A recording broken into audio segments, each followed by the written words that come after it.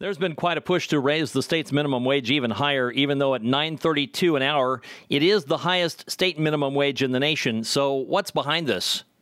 Well, first of all, President Obama in his State of the Union speech a month or so ago talked about raising the minimum wage up to over $10 an hour for public employees.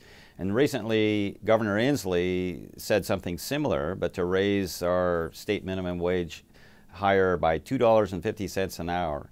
We already have the highest minimum wage in the nation, but that sure creates some problems for us. So what are the problems with it? Well, the problem is I think it's going to drive employers possibly out of state. There's going to have to be some real adjustments by them because obviously that's going to really increase their costs.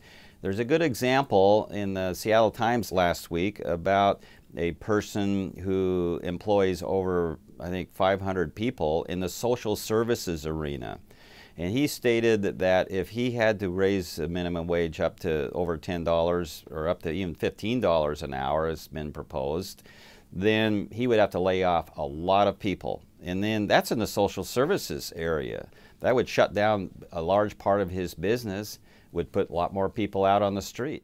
Some are saying if you boost the minimum wage, you will boost people out of poverty. What's your response? I don't agree with that analysis. It might help a few people, but the problem is there's really no nexus between raising the minimum wage and creating more employment. In fact, there's an index out there about the evenness of employment and the economy, and Washington State ranks 16th in the nation, even though we have the highest minimum wage.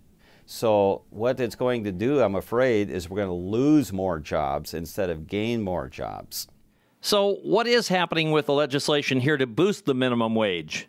Well, the Democrats did submit in the House a bill to raise the minimum wage, but they have not followed it up. It hasn't even come to the floor. I think they also recognize there's problems of raising the minimum wage.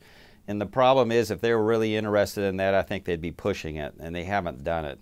So I think it's best for our economy to try to create more jobs, not to do away with jobs by raising the minimum wage, because it would force a lot of employers to lay off a lot of people, and I'm very concerned about that.